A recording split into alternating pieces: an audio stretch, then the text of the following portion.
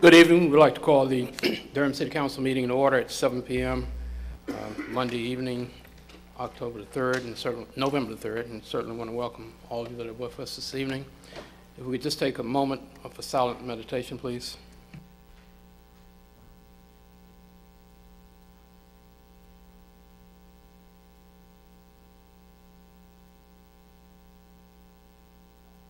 Thank you.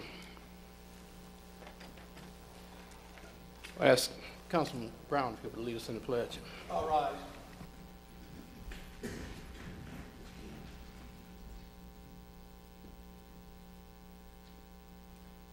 pledge allegiance to the flag of the United States of America and to the republic for which it stands, one nation, under God, indivisible, with liberty and justice for all.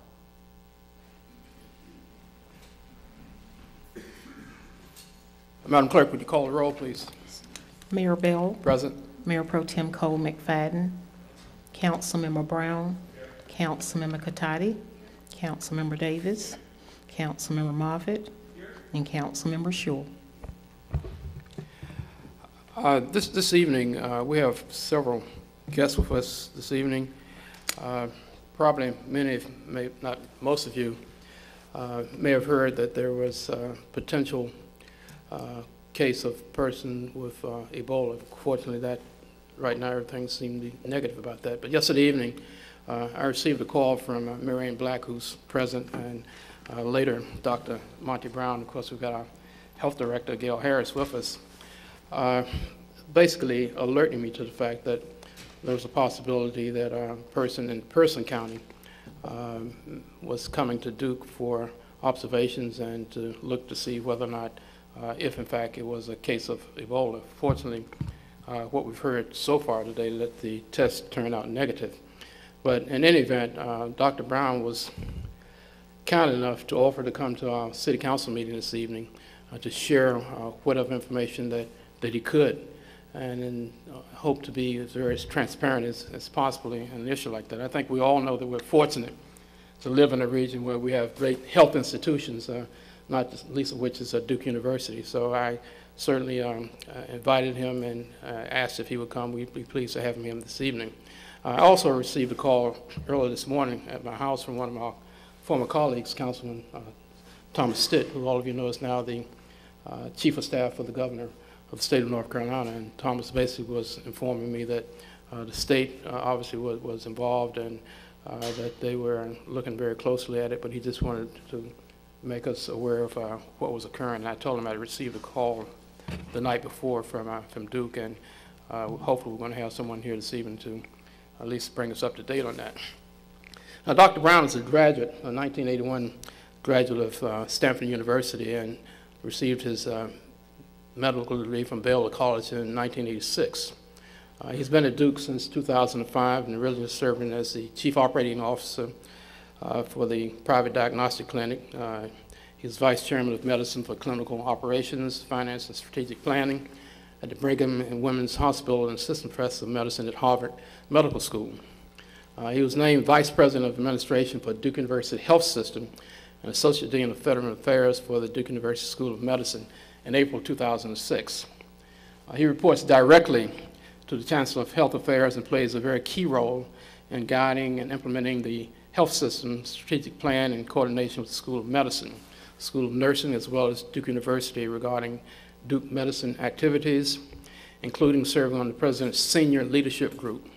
Dr. Brown is the Secretary for Duke University Health System, and during his tenure, Dr. Brown has served in many roles, including twice as the Duke Medical Chief Information Officer, overseeing the IT needs of Duke Medicine, and also overseeing all facility planning, design, maintenance, and construction related to activities for Duke Medicine, including Duke University Health System, Duke University School of Medicine, and the Duke University School of Nursing and the private diagnostic clinic.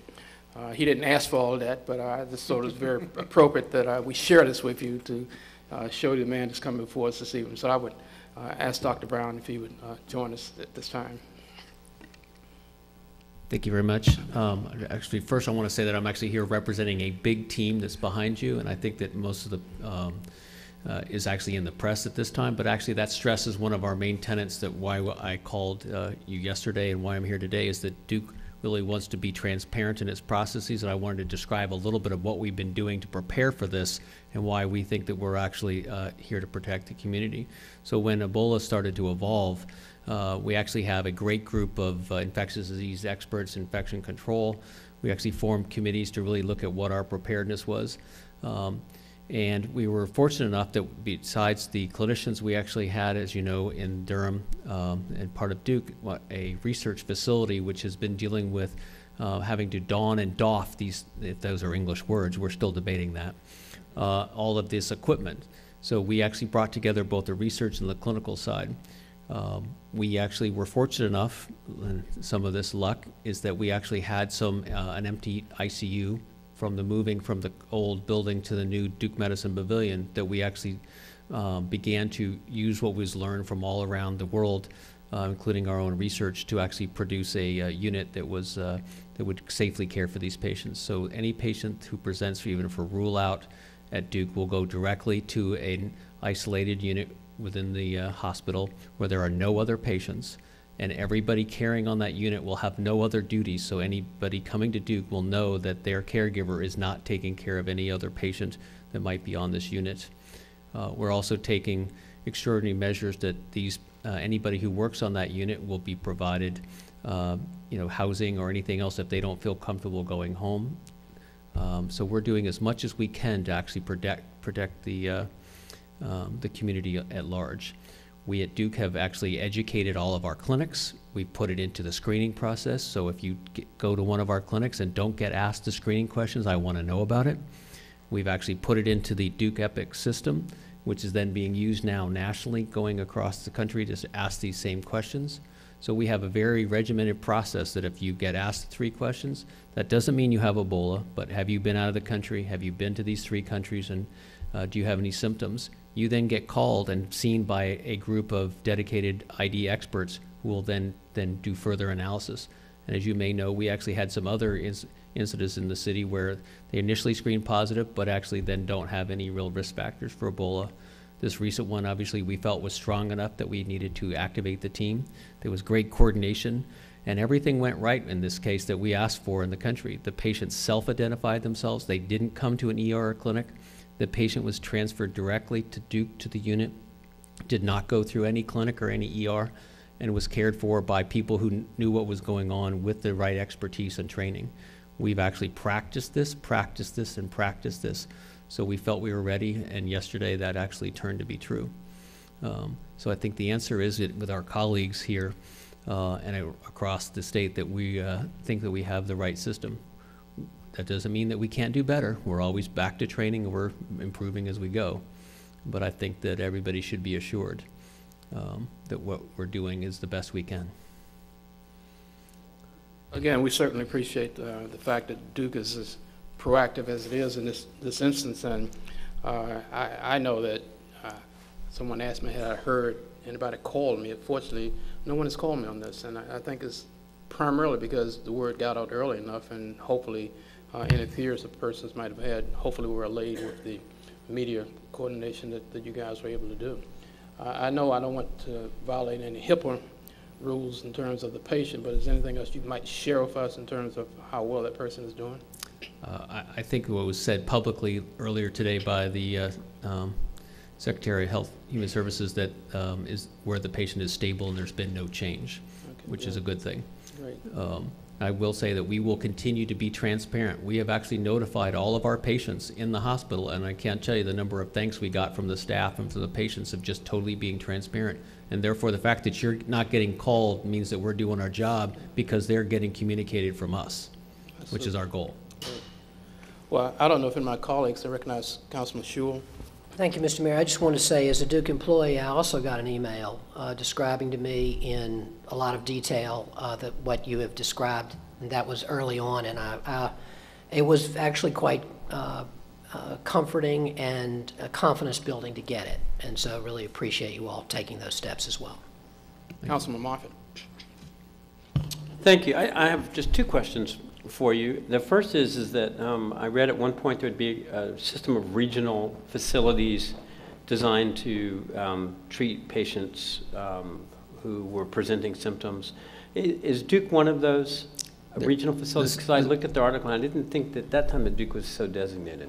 There's no designation of a regional referral center anywhere within North Carolina. Okay. We've identified to all of our partners and owned hospitals that no matter what, every clinic, every ER has to be able to do the number one thing, which is screen the patients. They then have to be able to identify them and isolate them for their protection, the staff's protection, and be able to care for them for a limited time. And then we will be able to assess whether or not we can then take them. Because there could become a time, not that it is predicted or hopeful, but at some point they have to be able to care for themselves. As you can see, this has taken a lot of effort. We are reaching out. We've actually reached out to other different facilities, and we're offering our training services. We've offered it to some branches of the government here locally who have not been able to get training resources elsewhere. So we're doing train the trainer.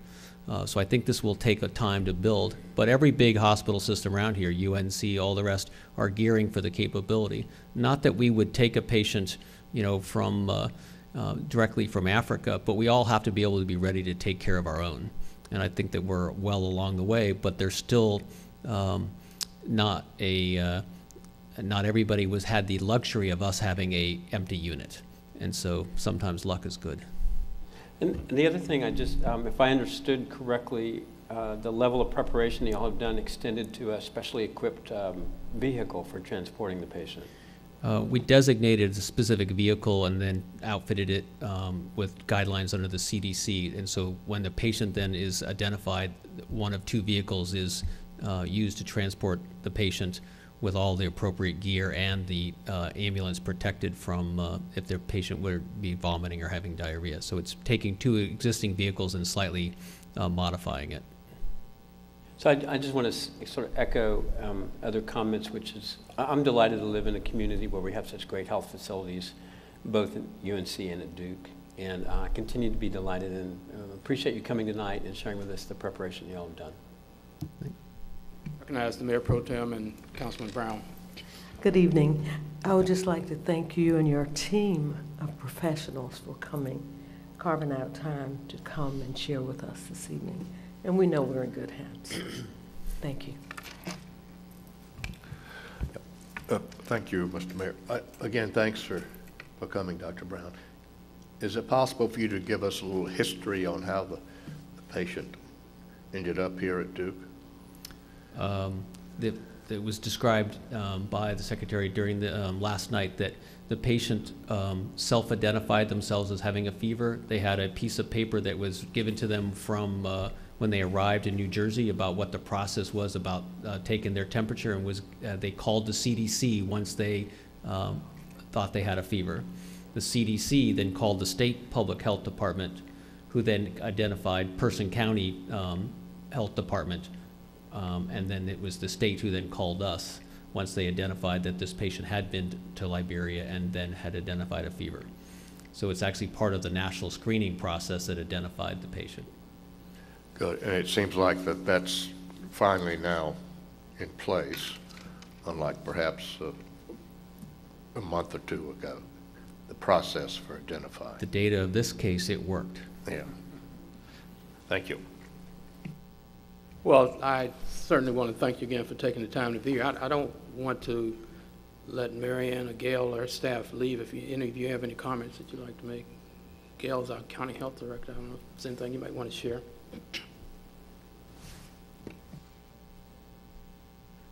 Good evening. I just want to reaffirm the fact that the Public Health Department plays a role in contact tracing and communicable disease control, and we work very closely with the state, who in turn works with CDC, and we have since July spent a great deal of time figuring out what our role would be in practicing in just scenarios, and we meet every Friday with our community partners over a conference call with the state to figure out what's happening and what next steps should be. So I think you should be very content or pleased to know that within the community there is the relationship among key partners that will effectively address the issues that should develop. And there are lessons that are learned, and we'll continue to have conversation so that we'll do it better next time. All of us, we were in Raleigh last night at 9:30. We were on the phone at 12:30 a.m. We were on the phone at 3:30 this morning, and in a conference call at 7:30. So it's been a long day. But Arlene Senior, our medical director, is here, who is also board-certified infectious disease specialist who works with the department and leads our team. So thank you for this opportunity. Thank you. You can go home and get some rest. Great. Again, thank all of you. Appreciate it.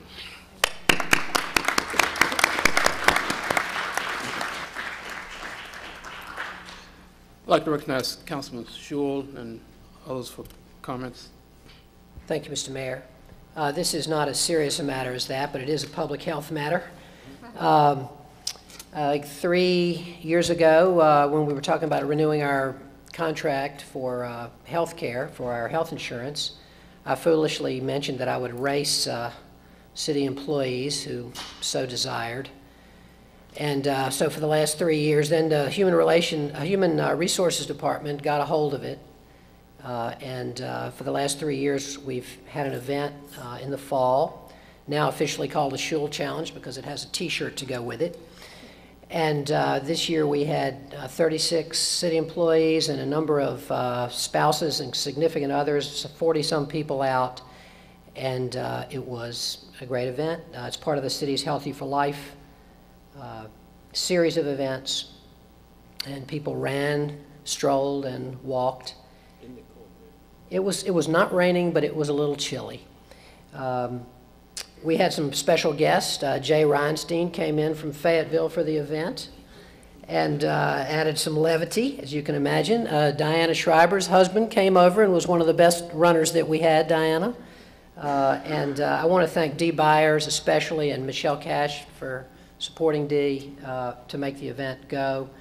I am pledged to read the names into the official record, which I will do. But let me just say that the winner was Randy Stewart of Inspections, and he ran less than 7.5 minute miles. Pretty good. And Eric Halstead came in second for the 3rd year in a row and is angry and wants to win next time. He's in Public Works.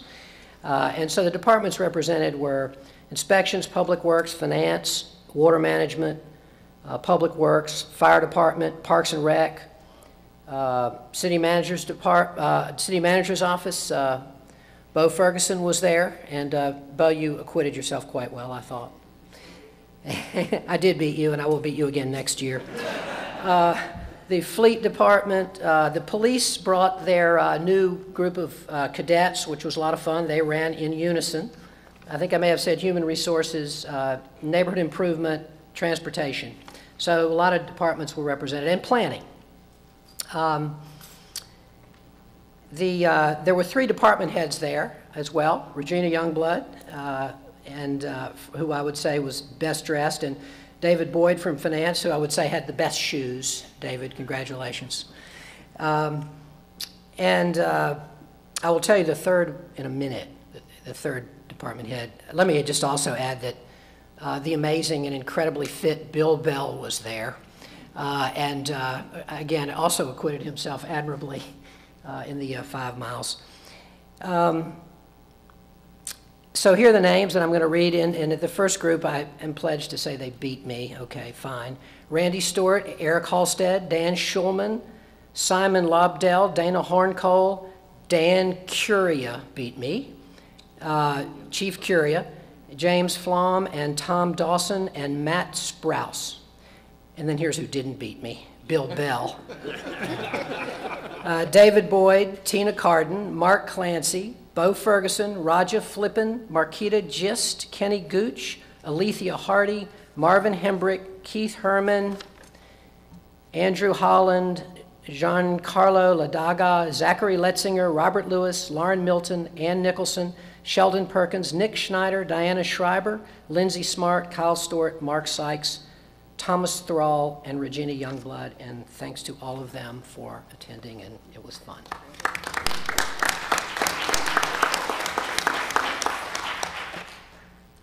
Steve, I want to thank you again for initiating that event. I just found out about it this year. Not saying I would have done it if I'd known earlier, but I did just find out about it this year. It was great. The weather turned out well, and Steve lived up to his pledge. He bought beer for somebody. I don't know, it looked like it. And had T-shirts, so it was a fun event. Recognize Councilman Moffitt. I'm just going to say, on a personal note, I love all you guys, but not as much as I love my wife, and yet here I am on my 14th anniversary. So shout out to my wife.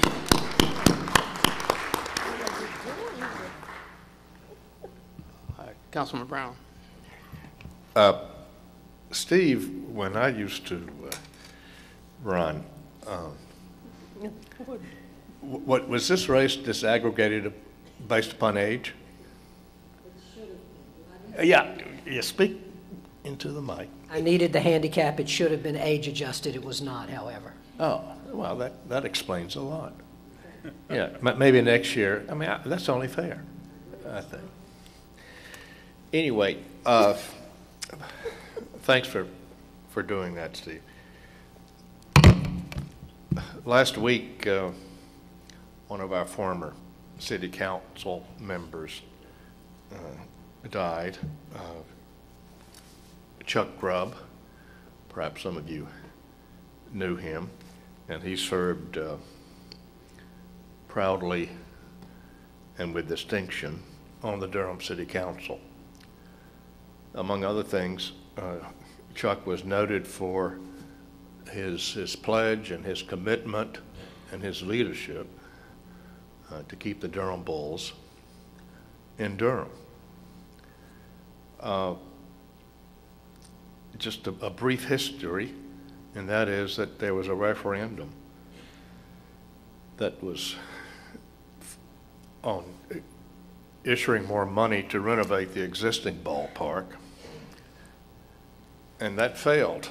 It was countywide, and it failed for a variety of reasons, not the least of which was the overwhelming negative vote from northern Durham County, and also there were certain groups, political active groups, who came out against it, including the People's Alliance.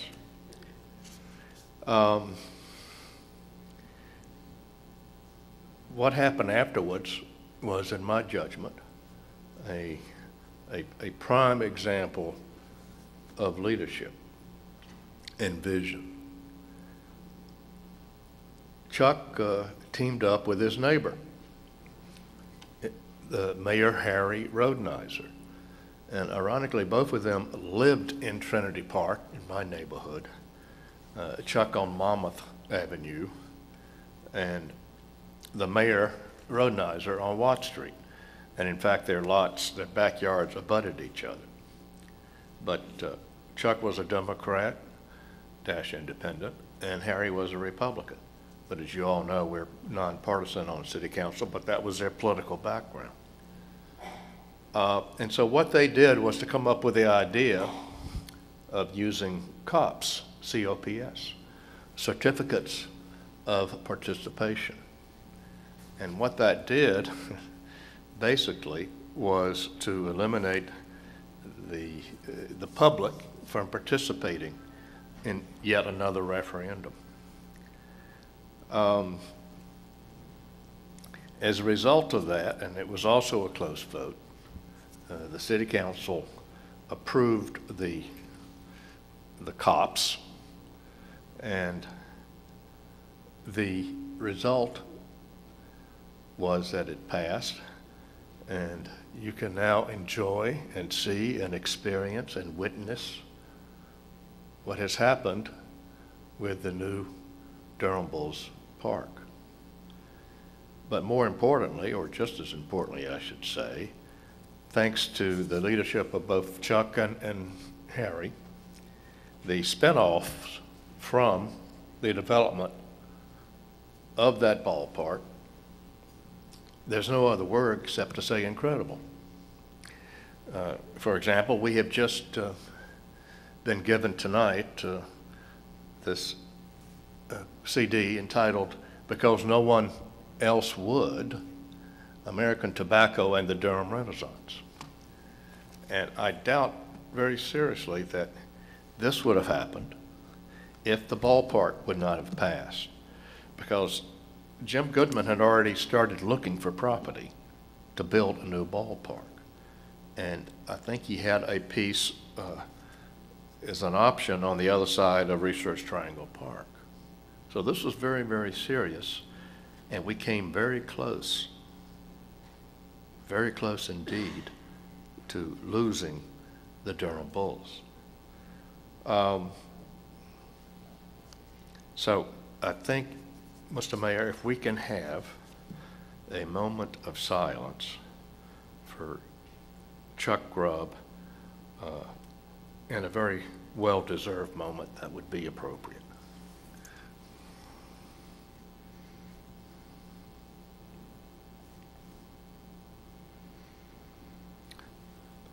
Thank you. Thanks, Gene. That was very appropriate. I remind people constantly, but not for Chuck Grubb and the mayor and the colleagues. Those things that you mentioned, in all likelihood, would not have happened. The only one difference was, as I was chairman of the board of commissioners when we did the referendum, it wasn't to redevelop the park. We were going to build a new ballpark, and the site was going to be University Ford.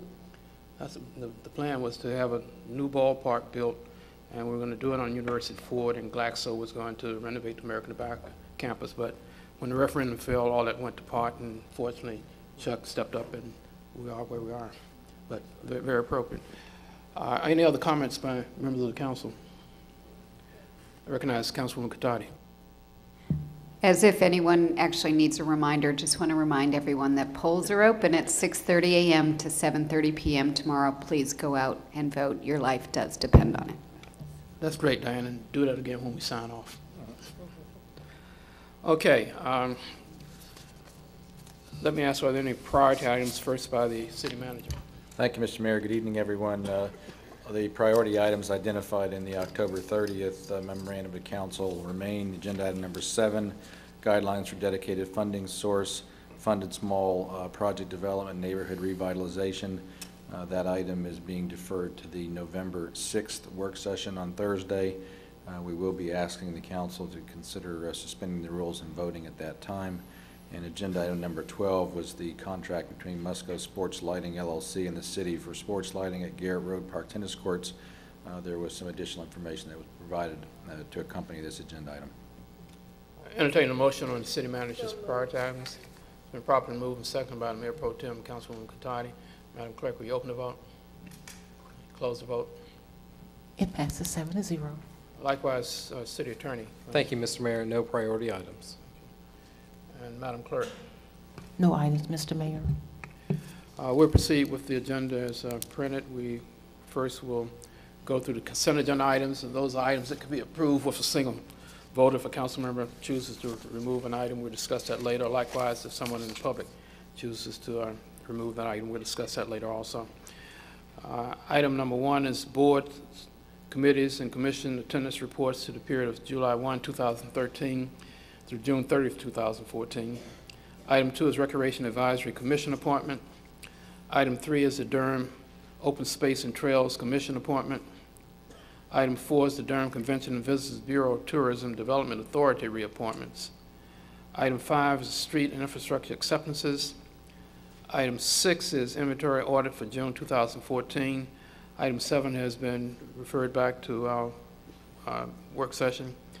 Item 8 is Durham Central Park Waterline Replacement Project. Pull that item. Item 9 is resolution of support for the Jordan Lake Partnership and the Triangle Regional Water Supply. Item 10 is bid report for September 2014. Item 11 is proposed advanced acquisition for the future expansion of Lake Mickey property of Raymond Allen Jones and wife Elaine K. Jones. Item 12 has been referred back. No, item 12 just says supplemental information, Mr. Mayor. All supplemental, okay.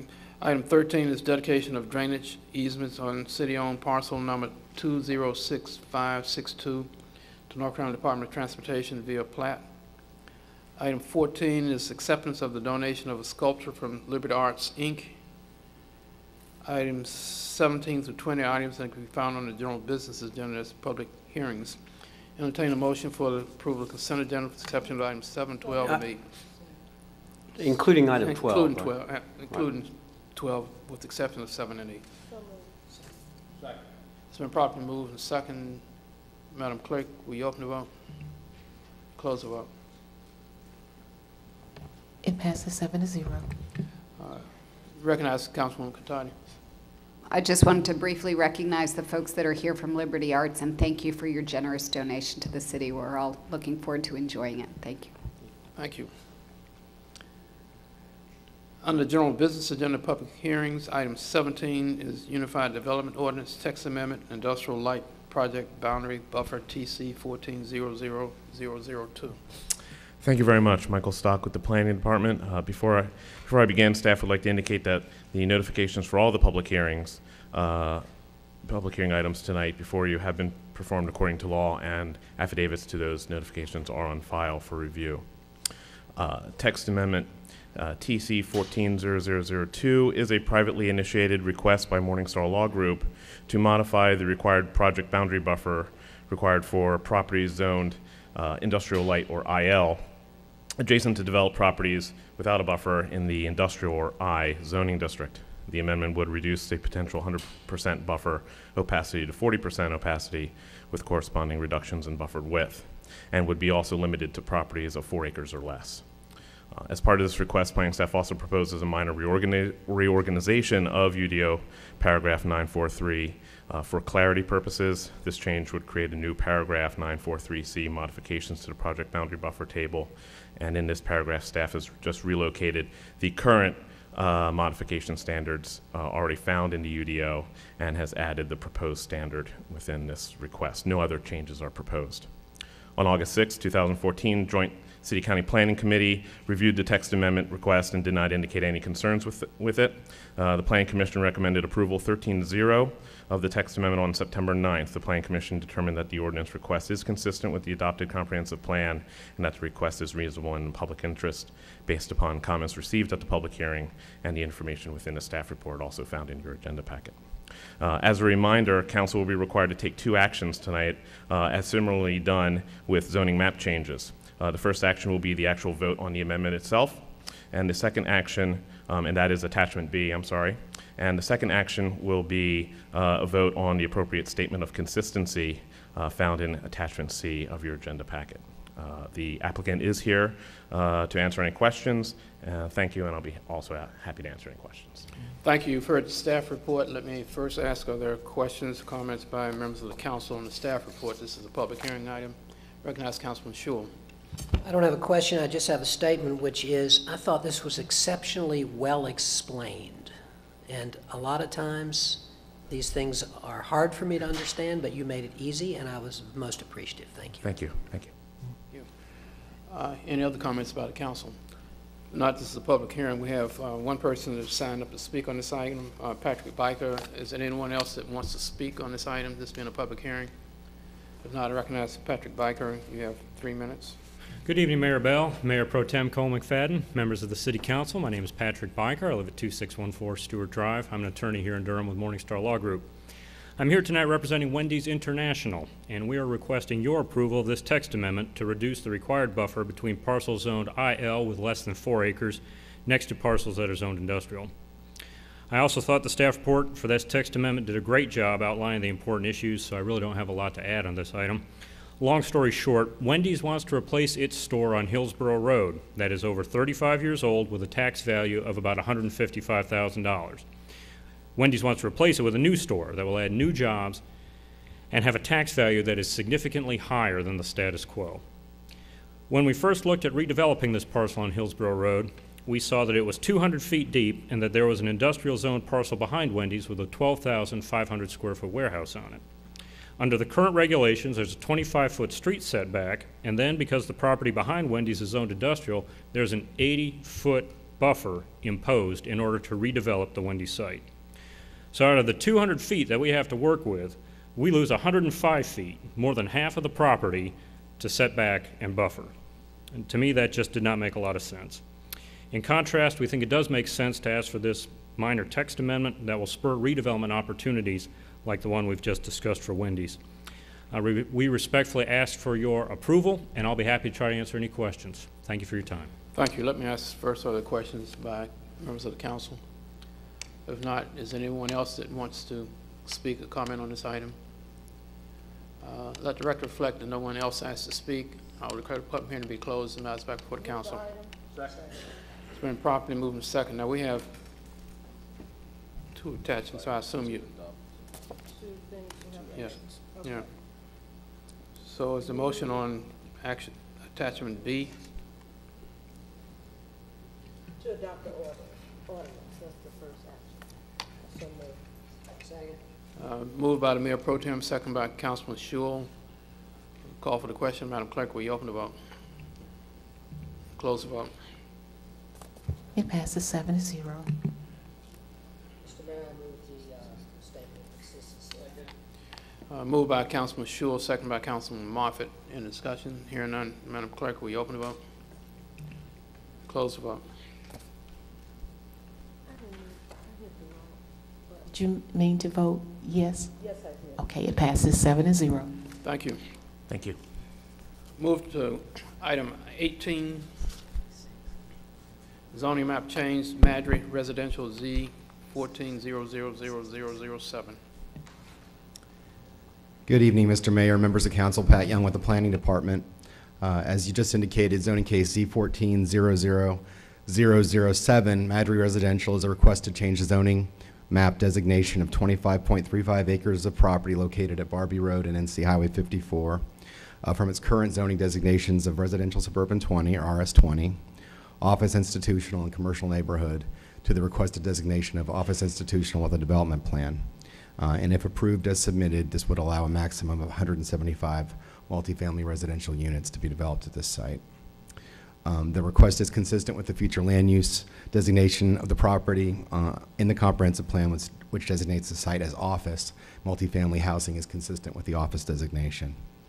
There are numerous text, graphic, and design commitments associated with this request, and they are detailed in your staff report. And this includes dedication of right-of-way along NC 54 and Barbie Road, and installation of additional asphalt to accommodate a bike lane.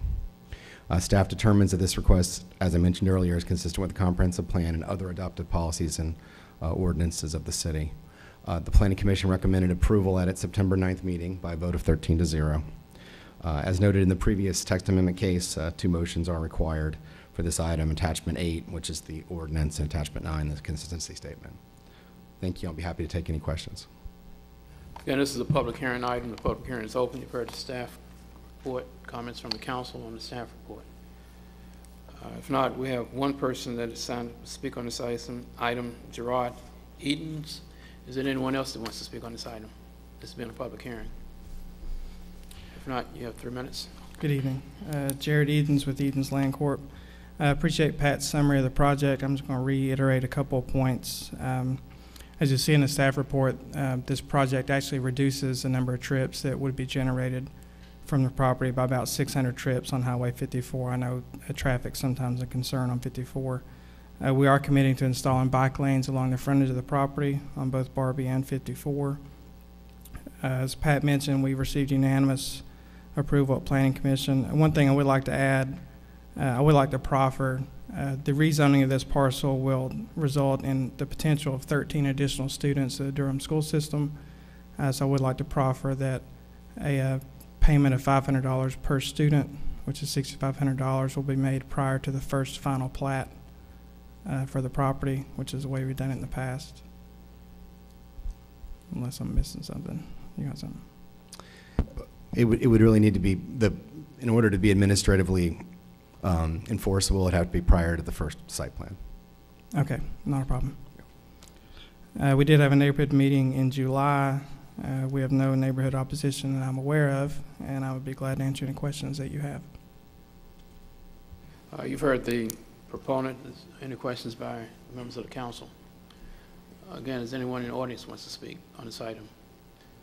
Let the record reflect that no one else asked to speak. I will declare the public hearing to be closed. Matters back before the council. It's been moved by Councilwoman Cottardi, seconded by Councilman Schewel. Madam Clerk, will you open the vote? Close the vote. It passes 7-0. Thank you.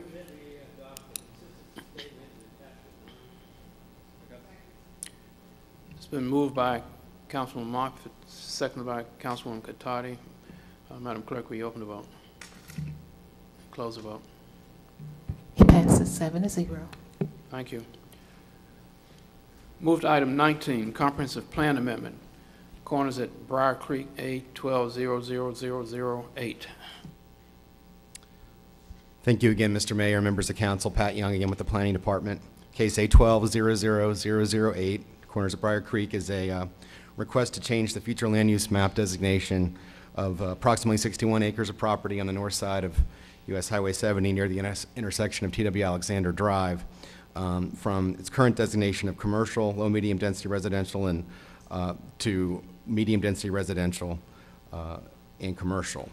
The property before you represents an existing commercial node. What the applicant is requesting is slight intensification from the 4 to 8 units allowed by low, medium density residential to 6 to 12 units under medium density residential, and reformation of the commercial node to be represent a more nodal pattern. Staff recommends approval as the 4 criteria for comprehensive plan amendments are met, and the Planning Commission recommended approval at its September 9th, 2014 meeting by a vote of 11-2. I'll be happy to take any questions. Thank you. You've heard the staff report. Any comments, questions by members of the council? Hearing none, recognize Patrick Biker. Spiker, you have 3 minutes on this item. Again, is there anyone else that wants to speak on this item beyond public hearing? If not, recognize Patrick Biker. Good evening, Mayor Bell, Mayor Pro Tem Cole McFadden, members of the City Council. My name is Patrick Biker. I live at 2614 Stewart Drive. I'm an attorney with Morningstar Law Group in Durham. I'm here tonight representing Creekwood Highway 70 Alexander LLC. We are requesting your approval of this plan amendment for slightly more than 60 acres located primarily in Wake County, near the intersection of TW Alexander Drive and Glenwood Avenue. With me tonight is our traffic engineer, Earl Llewellyn with Kimley Horn. Since you've just heard the staff report on this plan amendment, we don't have a whole lot to add on this topic. In a nutshell, we are requesting this plan amendment because the commercial area along this part of US 70 needs to be consolidated at the TW Alexander Drive intersection. This plan amendment will create an attractive commercial center rather than unattractive strip commercial development.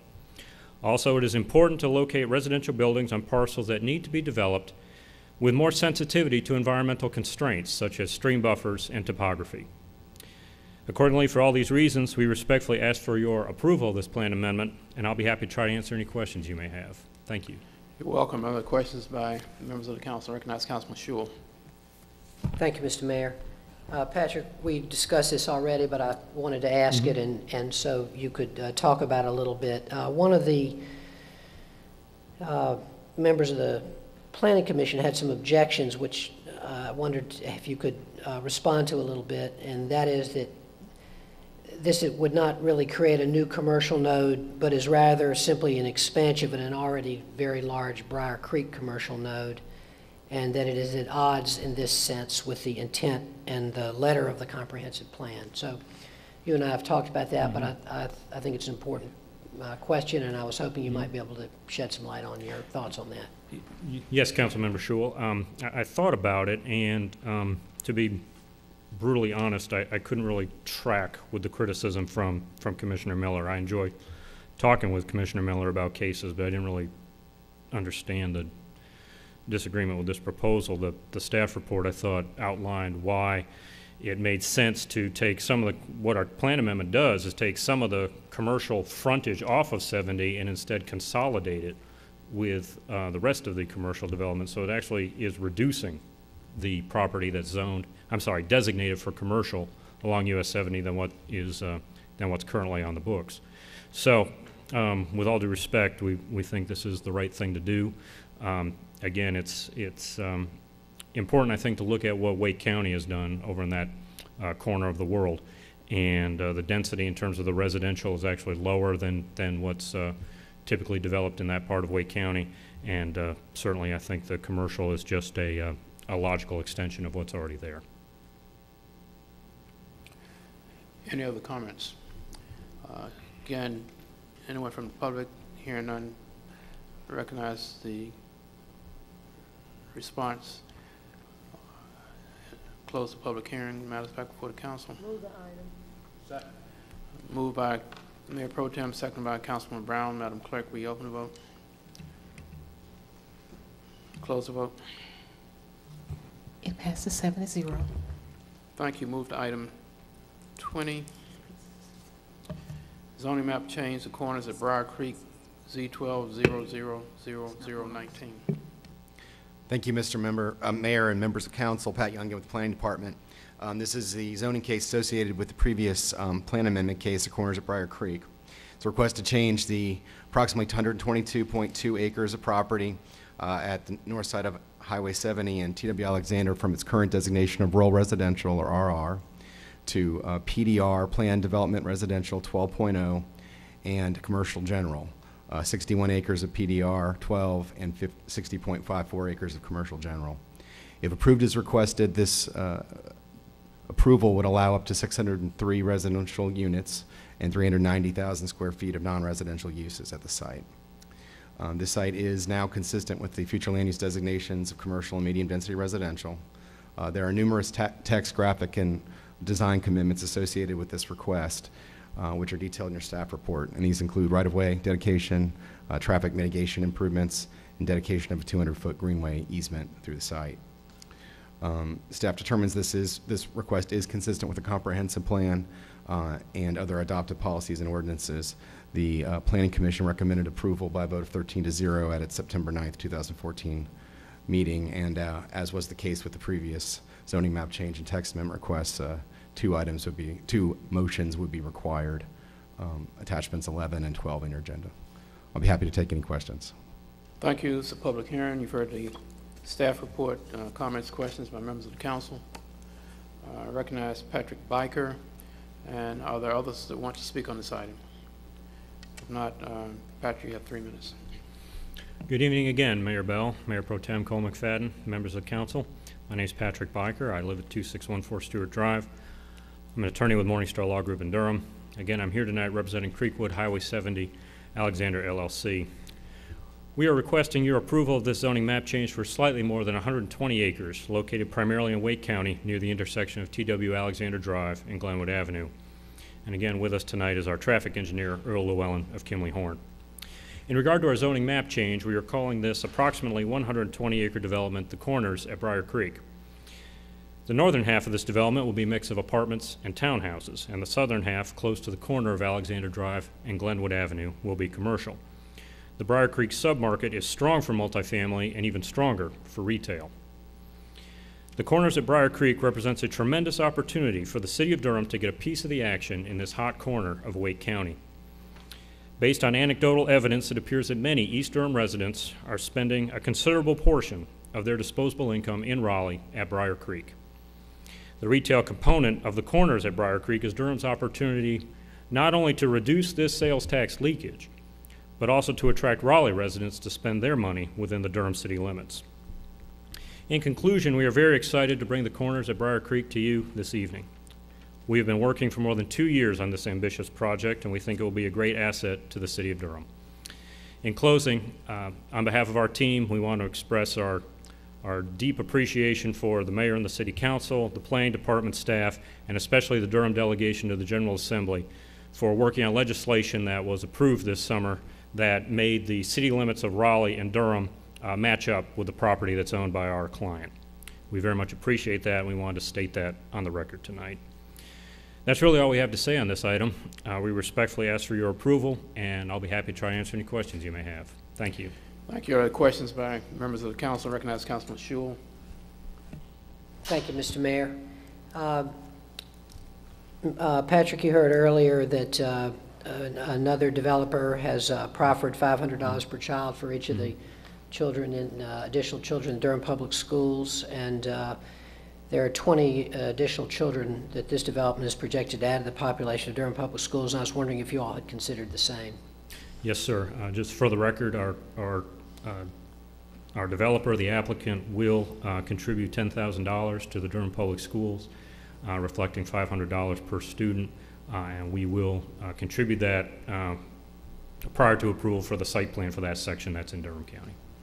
Thank you. Be happy to send that extra committed element to the planning department in the morning. Thank Thanks. you. One further question, or just comment, which we've also previously discussed. You've the easement for the greenway. At some point, I hope and I know that you all are planning to build a trail in that greenway once you have the residences there. And so could you talk about that a little bit? Well, we need to work actually with our neighbors to the north, the Del Webb development. I know many of you have taken the opportunity to go through that. We're talking with them. We have a very good relationship, but we certainly what we want to try to do is connect the Carolina Arbors development through our development down to the commercial. So we certainly will be working on that as this development moves forward, and we appreciate that comment. Thank you. Thank you, Mr. Mayor. All right. Councilman Moffitt. Yes, if no one else has a question, I'll go ahead and move the item. It's a public hearing item finished. Oh. Any further comments by the public? Let the record reflect no one else has to speak, and I'll declare the public hearing to be closed. Matters back before the council and recognize Councilman Moffitt. I'm going to move that we approve the ordinance as provided in attachment 11, provided that the additional proffered elements included. Moved by Councilman Moffitt, seconded by the Mayor Pro Tem. Madam Clerk, will you open the vote? Close the vote. It passes 7-0. We have another action that has to be taken. Consistency. Yes.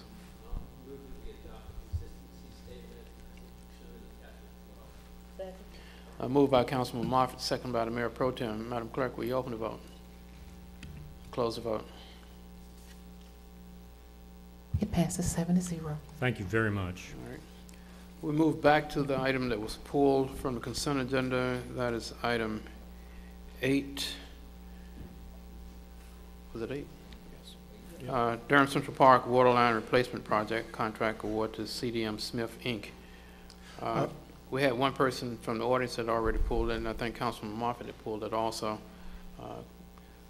Could we hear from the person in the audience first, if you don't mind, Councilman Moffitt?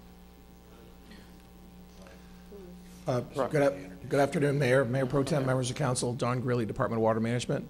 The item before you for consideration is the contract award for engineering services for the engineering design of the replacement water lines in the Durham Central Park area. The department sent out a request for qualifications. 7 firms responded. The firm of CDM Smith was selected for the project. Also here tonight are 2 representatives from CDM Smith, Mr. Kevin Irby, who's a Vice President and Client Services Manager from the Raleigh office, and Ms. Patrice Robbins, who's a principal in the firm and the Senior Manager of the Affirmative Action Programs for CDM Smith from their Orlando office. Be here to answer questions. All right, thank you. Let me, all right, the Mayor Pro Tem. The young lady is from what office? The Orlando office. Orlando. Oh, yes. Thank you. Any other questions? Razid Saadi. You have 3 minutes. Thank you, sir. Good evening, Mayor Bell, City Manager Bondsfield. In my return from Ferguson, I was given this task tonight by the Fade Coalition. Could you just state your name? Yes, my name is Rafiq Zaidi. I reside at 807 South Duke Street, Durham, North Carolina. As a member of Fade, I was given this tough position tonight after coming from Ferguson, Missouri. And we face this same problem in Ferguson, I understand. When that, as I read last week's paper, I was glancing through it and I noticed that an alarming continuous presence, and that this city has long permitted contractors to come into the city. Black people are being ignored. Many of my brothers and sisters are going through the prison pipeline because they do not have jobs, true employment. What I am saying in these last 15 seconds, we are demanding that our black youth be trained skillfully to be employed by these contractors. It makes no sense that a company have 297 persons in their contract facilities, and only one black is in this contract. It is appalling. In line with the mayor's attempt to curb the poverty cycle in Durham and increasing the economic impact, this oppressed population, my people, will no longer stand by and let white supremacist systemic contractors come into this city without us demanding that we get a piece of the pie. Now, in my conclusion, you can do what you want to do with me. Like you arrested one of my FADE members Halloween night and accosted her, but we got her out of jail. That's another issue. You can do what you want to do with me. We are demanding that these white contractors who come into the city of Durham, North Carolina, employ my people. Let my people go, or we're going to tear the city down. You will no longer have peace. It will not be the same old bootlegging ball game where the politicians suck up under your table and you pay them up under the table to keep us down. No longer will we play this game. And in my conclusion, may God bless you who have been elected to fight for justice for those who have been deprived. Take no mean price for justice, because every time we fail to do justice, we set up judgment on ourselves and others.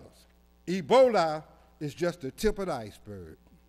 In Durham, the city of medicine, I believe if Ebola would come to America on a mass plague, you deserve to handle it. All right, let's hear from Councilman Moffitt. Yes, thank you. I had this item pulled because did want to talk with I wanted to hear from the recommended contractor on their efforts to recruit. They're located in Raleigh, and although I share the sentiment, some of the sentiments of the previous speaker, the statistics that I'm seeing in front of me are slightly different. He said 267 with one black employee. I'm saying 68 total with not very many black employees, but a few more than one. But I'd like to hear from the contractor on the efforts that you all are making and why you think that so far you're having so much difficulty in having in Raleigh a more diverse workforce. Okay, greetings. I would like to, first of all, thank you for the opportunity to provide you with an update as to our progress towards attracting minorities. Could you set your name and address? My name is Patrice Robbins. I live in Orlando, Florida. Is there additional information or? Position with the company Okay, again. I'm sorry. I am the Affirmative Action EEO Manager at CDM Smith. Okay, so we want to provide you with an update of our current demographics, outreach efforts, and successes. When we last spoke with you, our minority percentage was at 19%, and we had 3 African Americans in the Raleigh office. And as of date, we made progress in increasing our minority population. We now have 20%, but we are at 5 African Americans in the Raleigh office. And these positions do vary from technical to administrative. Now, in the brochure that you have, you will find more information regarding our workforce demographics. CDM Smith is an affirmative action EEO employer, and we are continuing to find ways that we can increase our minority and just overall our diversity efforts. Our affirmative action plan does allow us the opportunity to compare our workforce to the local workforce and also to the national demographics. And we are happy to report that during our last affirmative action plan, we did have a goal to hire 2 technical professionals, minorities, particularly African Americans, and we did achieve that goal, and we continue to try to go above and beyond. We do have a long-term relationship with North Carolina A&T State University. Last year, the university presented us an award for advances in environmental sciences. And other activities that we have done so far is participated in the Spring Career Fair. We are active with the A&T Engineering Week Banquet. And also, we provide monetary donations to the National Society of Black Engineers and the Society of Women Engineers. I would also like to highlight that last year, you had requested that we make an effort with North Carolina Central University, and we have contacted North Carolina Central University, and we have also made a hire from the university. CDM Smith also participates in 2 scholarship programs with the Society of Hispanic Professional Engineers and also through the United Negro College Fund. These scholarships does offer $6,000 academic and also a paid internship, and we offer up to $2,500 in living and housing allowance during the duration of the internship. We currently have a UNCF Scholar student in the Raleigh office, and this past summer we had a UNC Scholar from North Carolina A&T in the Orlando office. We continue to partner with local workforce agencies, and we are a member of Direct Employers Network, which connects us with a variety of diversity organizations across the country. And also in the brochure, you will notice we are very community focused. Some of the larger organizations that we participate in is Water for People, but here locally, Mr. Kevin Irby, who's here with me, and also Bryant Green from the Water Management, spoke with students at Southern School of Engineering about careers in civil and environmental engineering. Because what we found is that there are a small number of students entering into the engineering and technical arena. So we thought that, by being proactive and speaking at the school can help engage the students at an earlier age. So that's one of the things that we have done. And then also another community outreach effort is with the Habitat for Humanity. This is we participated so far in 2 events in building a house here in Durham. And on the last page of the brochure, on the back, you will notice some of our senior leadership here in North Carolina. And we currently have 6 technical professional positions that we are hiring for in the Raleigh office. We have listed out organizations that we can potentially recruit from, and we also will welcome your suggestions if you have any that you would like for us to pay closer attention to. One resource that we were made aware of last week is the North Carolina Institute of Minority Economic Development. And like I said, we will continue to make sure that we're looking for other opportunities where we can continue to improve our minority numbers in the Raleigh office. And for that, all over CDM Smith. So hopefully you can see the progress and efforts that we've made in diversifying our workforce, and if we can answer any questions. Recognize the Mayor Pro Tem. Good evening, and thank you for coming, and I appreciate the progress you have made. What kind of position does the North Carolina Central University person have, student? He's in an administrative, Okay. Position. So, excuse me? And he's excellent. We've been very happy. Yeah, most Eagles are. I say that from experience, personal experience, that's right. I noticed that you are subconsulting, if you will, to Rotofox Construction. What will they be doing? Yes, ma'am. For this particular job, they will be assisting with the construction management. Once we get through with the design, they'll be helping with the actual inspection of the construction project as it's ongoing. They'll have a full-time resident observer there observing construction as it takes place. Also, during the design phase, we'll have them helping with the cost estimating portion of the project. So you have someone based locally? Yes, they'll be moving here for the project. Okay, yes. all right. And the firm from Raleigh, what will they be doing? CH Engineering, they'll be doing surveying for us. And that represents approximately, I think, 24% of the design project, which is well above and beyond the MWBE goal that was provided. And also Rohode Fox during construction will be over 35% of that of the contract for that work. Again, well above and beyond the MWBE goals for that. Okay, thank you. I appreciate all that you do in Greensboro for A&T as well. And I don't want to sound selfish, but I'm particularly appreciative of whatever you could do to help the local economy here in Durham. Thank you for the strides that you've made since you last shared information with us. We really appreciate this. Thank you for having us. When you're advertising positions, could you just put us in your email on your email list? Okay. When I say us, the city of Durham. Okay. Because we have folk who are seeking employment in other places who are applying here too, I think. Okay. Is there a particular person or? Probably human resources. Okay. Yeah. You think that's okay? Yeah. Human resources, Regina Youngblood.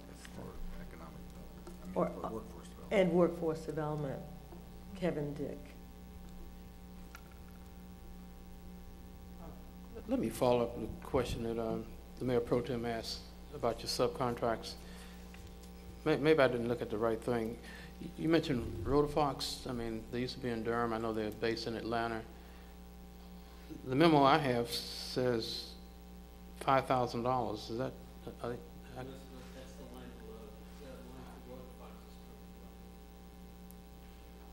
below. Oh, is that what that represents? Okay, so that Rohode Fox Construction Control Services. I mean, is Control Services a different corporation?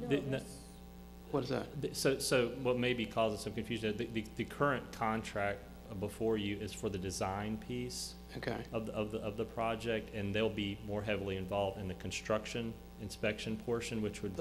That's what I thought I heard you say, but. Yes, sir. So where maybe if somebody went to page 3 and explained what this is, I think Councilman Moffitt was trying to tell me.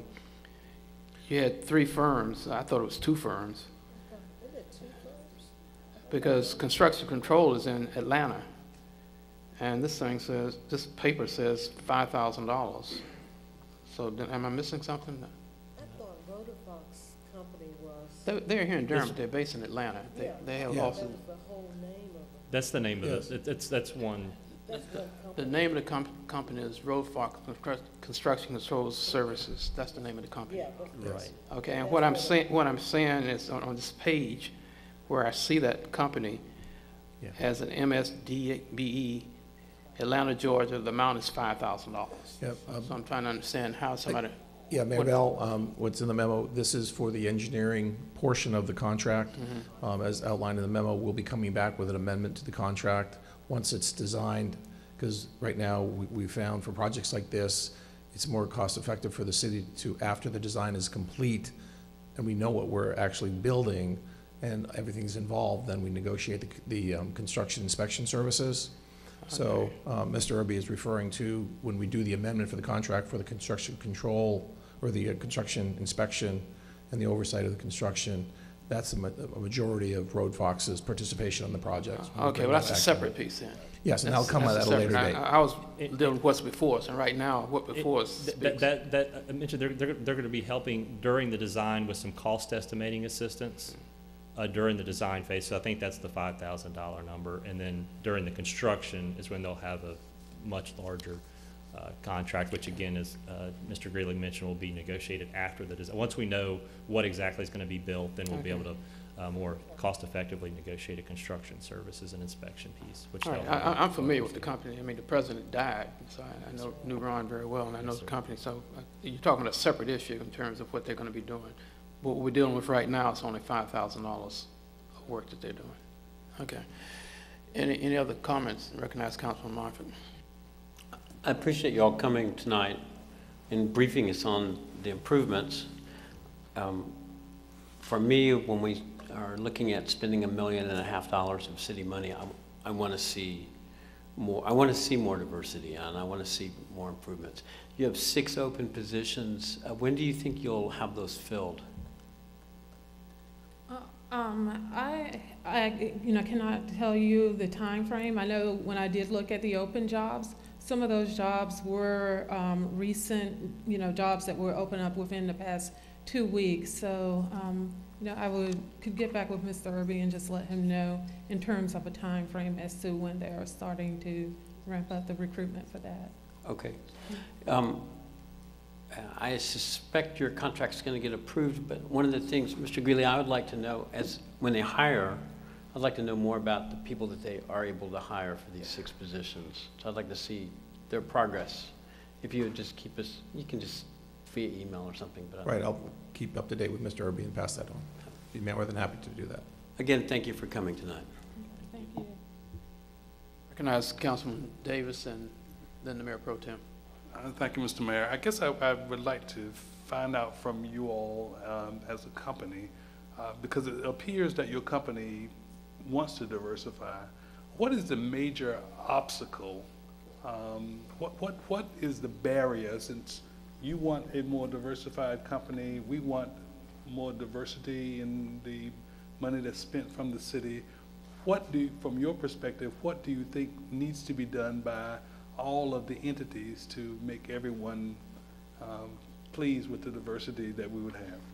Right. As we had stated earlier, like one of the things is encouraging, obviously high school students to start to think about engineering fields as well. But then when you look beyond that, is just continuing to let different organizations in our community know about opportunities that we have available. We know I had a call earlier with the recruitment manager, and we also discussed how like we want to make sure that we're getting not only minorities but women, veterans, individuals with disabilities into the organizations, and we've been actively contacting organizations. So just like getting that bridge gap where we were actually hearing back from the different organizations and just developing a partnership so that we can try to start getting more diverse employees.